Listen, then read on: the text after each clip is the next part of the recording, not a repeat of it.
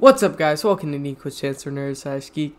And yeah, we got a brand new David Fincher film, Mank, which is about the writer of Citizen Kane and takes place in the Hollywood during the 1930s and 40s. So it's very different from anything David Fincher's ever done. But is it good? Let's find out.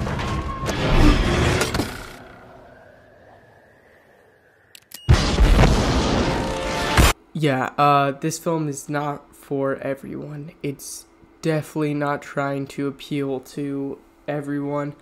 If this premise doesn't sound interesting to you, or if you're not into classic movies, then it's not really going to be for you. You really have to be really interested in that sort of thing to like it, and most likely be a Citizen Kane fan.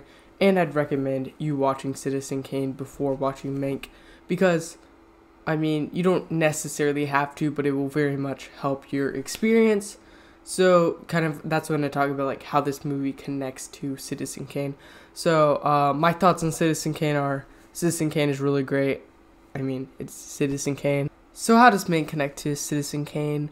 Well, yeah, obviously, Mank is writing Citizen Kane in the movie, but it's not always at the forefront of the movie. I'll talk about that in a second. But this movie does actually have lots of parallels to Citizen Kane, like, in the way it's sort of told, and, like, the style and stuff is very similar to Citizen Kane. Like, there's this conversation Mank is having with another guy about the Citizen Kane script, and he talks about how it might be too confusing with having the non-linear storytelling, and Mank says, "You can't capture a man's entire life in 2 hours. All you can do is hope to leave the impression of one." And that's exactly what Mank is doing along with Citizen Kane. So it's a cool line for Citizen Kane, also a cool line for the movie it's doing itself. So that's just a cool thing that they do there. And just all the way it's told is kind of like Citizen Kane. And it's told in like these two different main timelines. So one of them he is writing Citizen Kane, the other one he's not. So it's kind of like important like half the time. But yeah, I definitely recommend watching Citizen Kane before watching this movie. Now I want to get more into the technical sides of the movie, which I thought were all really, really great. It really has captured the feeling of watching an old movie really, really well. Not just from it being black and white, but the way they do the performances and even some of the techniques. It all feels like you're going back in time, which I think is really great. And all the different elements work really well together.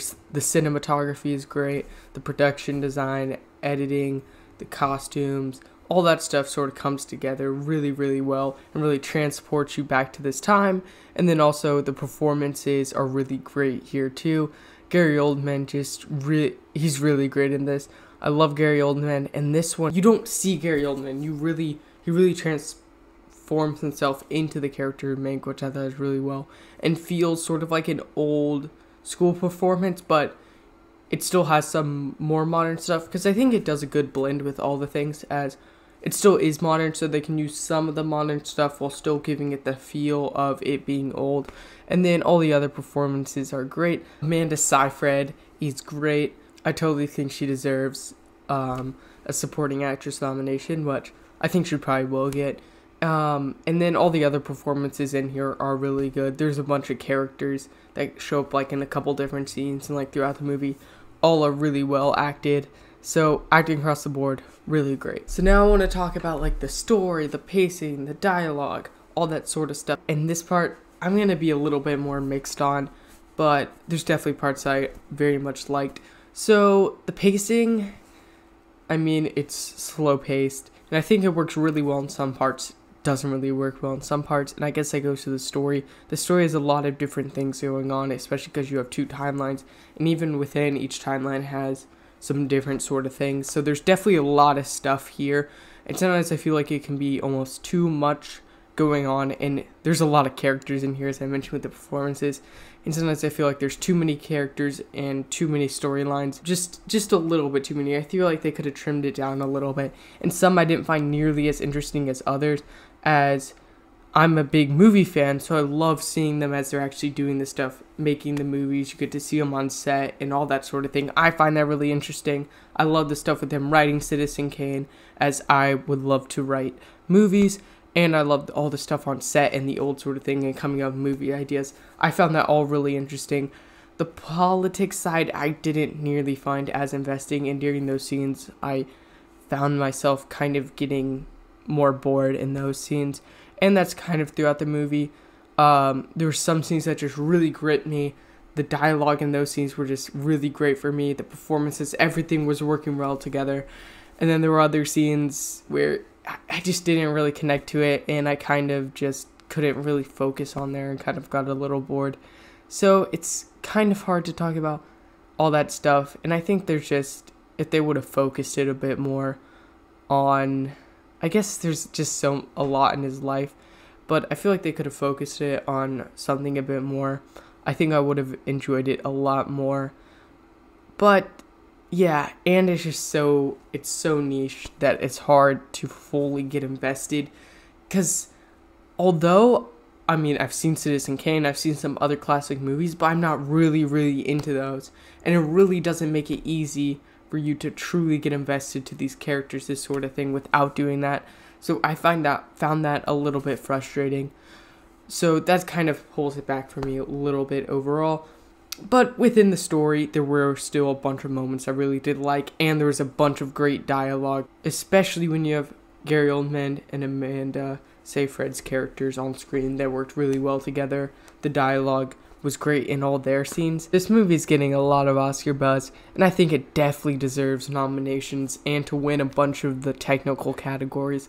Definitely think it does, especially cinematography, and I think David Fincher deserves a Best Director nomination because his directorial style is really great in here.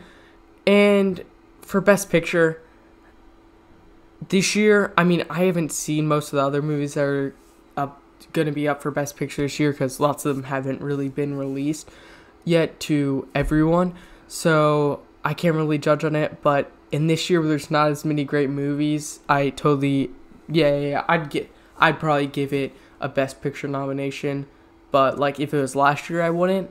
But this year, there's not quite as many like of that top tier movies, so I definitely understand why I'd get that. But yeah, overall, I thought it was definitely really good. I loved it from the technical aspects, and I was really interested in it and intrigued by it, like half of the time, maybe probably a little bit more, but then there were big chunks of the movie that I just really couldn't get into. So it's a tiny bit of a frustrating experience, but not too much, because overall I still really did like it. So I'd probably give it like an 8 out of 10. And yeah, I definitely would maybe recommend you to check it out. I honestly don't know if I'd recommend it. If you're a David Fincher fan, just check it out because you want to watch all his movies. And if you like old Hollywood, check it out. If not, you can probably skip it. So yeah, that is my review for Mank. Comment down below what you thought about the movie. Please like and subscribe, and keep watching me.